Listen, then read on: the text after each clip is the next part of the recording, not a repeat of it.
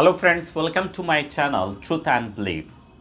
I'm talking about the misconceptions about Islam's from the last few videos. Even today I'm taking him forward with a new questions. People are making very wrong assumptions about the questions I am taking today. Many Muslims and non-Muslims think that Sharia law is archaic and cruel.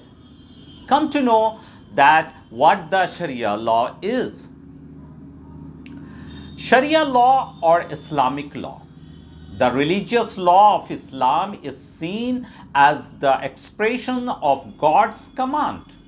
For Muslims, in applications constitutes a system of duties that are incumbent upon all Muslims by virtue of their religious belief, known as the Sharia.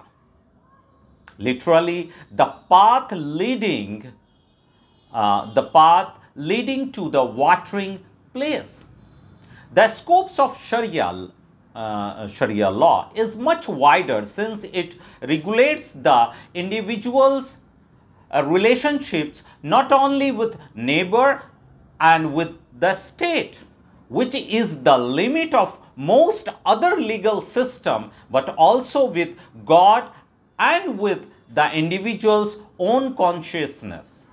Rituals practices such as the daily prayers, almsgiving, fastings and pilgrimage are an integral part of Sharia's law. The Sharia law itself cannot be altered, but its interpretations called fiqh by muftis, Islamic jurists, is given some latitude. Sharia is Islamic law derived from the teaching of Quran and of Prophet Muhammad, peace be upon him. It is not only a list of rules, but rather a set of principles on aspects of life, including marriage, divorce, finance, etc.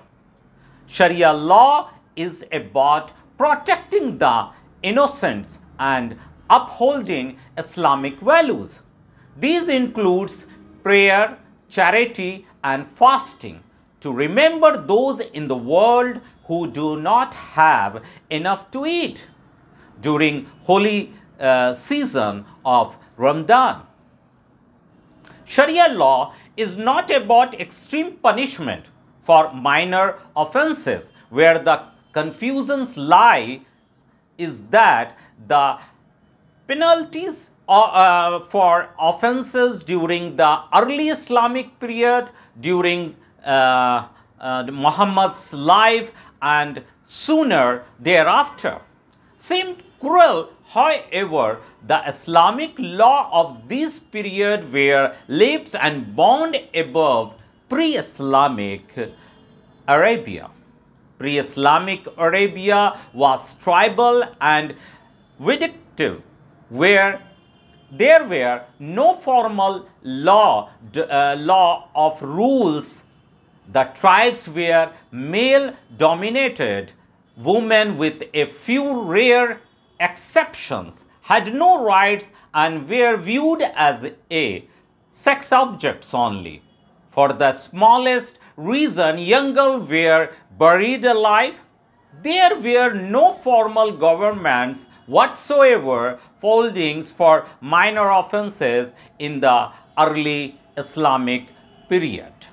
Might seem harsh, but in pre-Islamic Arabia, certain death would come as a consequence. In modern times, some people are still applying the early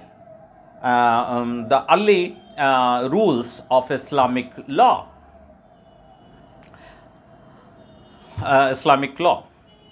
Which have been strictly forbidden by the Quran. Humanity has significantly advanced through educations in the modern era. Okay guys, thank you for watching my videos. If you have any questions, please write in the comment sections I will definitely take that questions in my next video. Okay friends, see you again with a new questions. Allow me till then. Thank you.